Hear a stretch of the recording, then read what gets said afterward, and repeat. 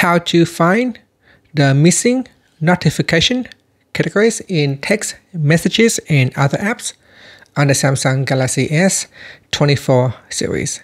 First, tap on the home button to go back to the home screen. And on the home screen, swipe down at the top to open up quick settings.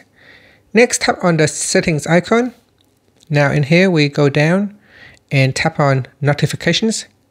After that, tap on advanced settings and scroll all the way down to the bottom and make sure this is switched on. Tap on manage notification categories for each app. So if this is turned off, you can see in my messages settings, it will not show.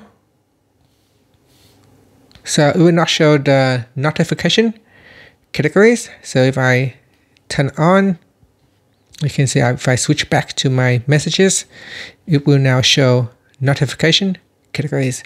This is the section where you'll be able to go in and make changes to the notification sound and vibration and so on relating to your apps. So if that is missing, you will not be able to customize the sound or the alert options for your app. So that's it. That is how you can turn it on. It applies to text messages and other apps as well. Finally, tap on the home button to go back to the home screen. Thank you for watching this video. Please like and subscribe to my channel for more videos.